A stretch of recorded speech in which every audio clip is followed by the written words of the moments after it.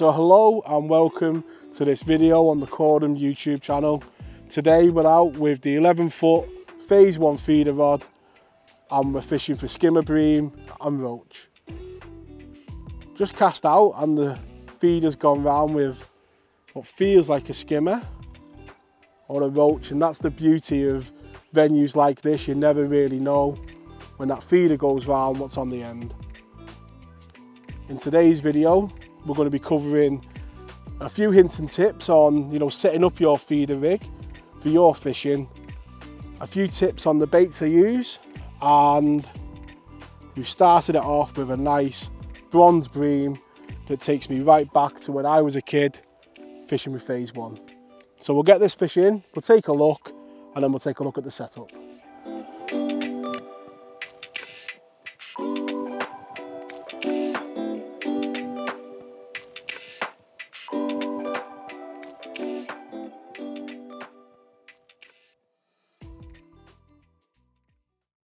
So what a lovely way to start the video, a bite on the first cast. During this video what we're going to do is take a look at the simple feeder rig to get you up and running, to get out there and get a few bites. But the start's to a session goal, a nice start. Let's get this lovely bream straight back.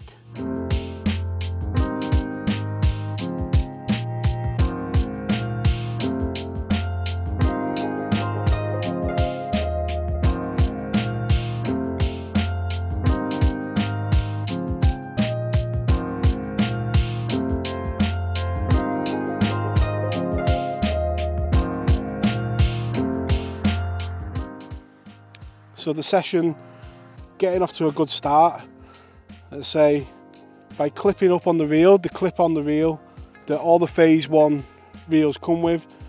If you cast straight in a line, it'll go the same distance every time, and what that means is you can get the accuracy that you need with feeder fishing, and you know that that bait is landing in the same spot every single time. It looks like we've got a nice roach.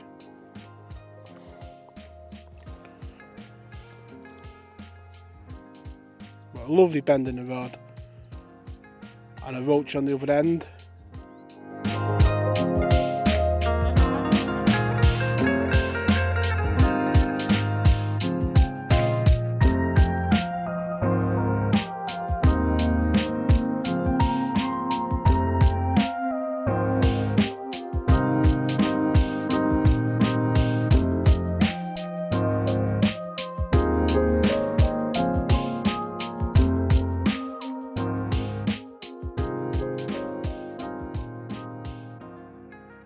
Right, so what I'm going to do is going to show you a really simple feeder rig to get you up and running that's very versatile. The first thing I've done is threaded a mega grip stop onto the line, as you can see there. Push that out the way. I've then threaded one of the feeder beads onto my main line as well, like that.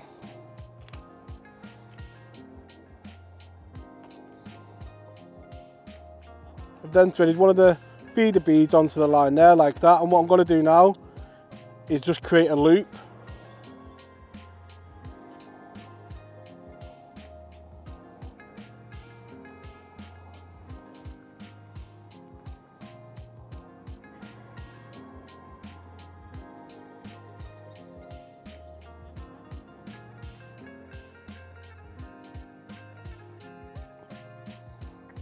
So as you can see there, it's held within the loop. I'm going to tie a couple of overhand loops in the end of the line where we're going to tie a hook link. That's going to help kick the line away from the feeder. You can see there that feeder bead can move quite a bit in that running loop. When we pull the mega grip down, it can reduce the size of that loop, so you can get, if you're fishing for bream where you want them to take the worm really slowly, you can make that loop bigger. But if you're fishing like we are for roach today and bream or maggot, you can pull it right down and you get the bolt effect. You can see there how it kicks away from the feeder. A nice simple feeder rig that's versatile and only using 2 components. but it'll be the rig that we're using today.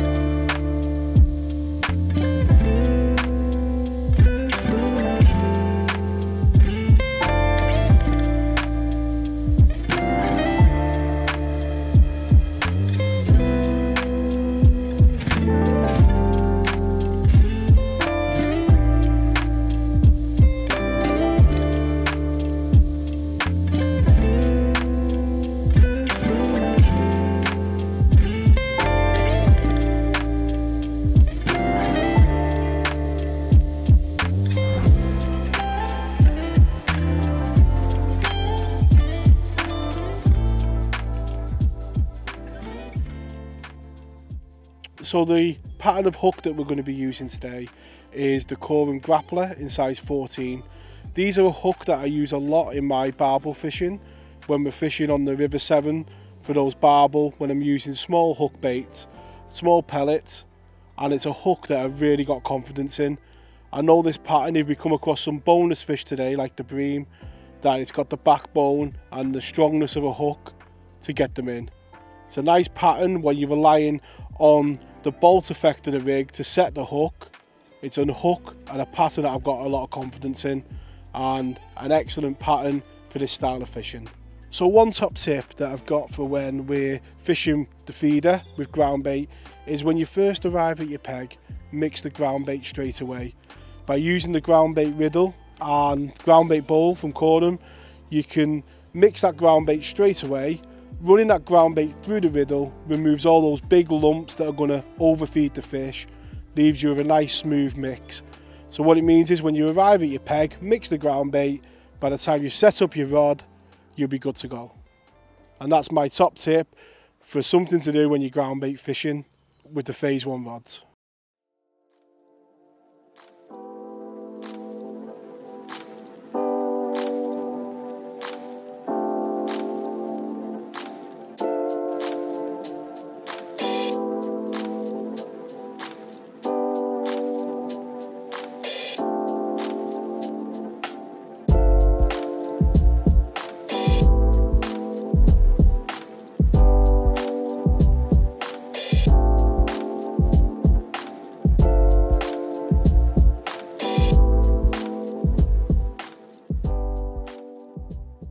So I hope you've enjoyed this video on the Korum Phase 1 rods. As you can see on the screen, we've had plenty of bites from those roach and skimmers and had 3 of those lovely bronze bream.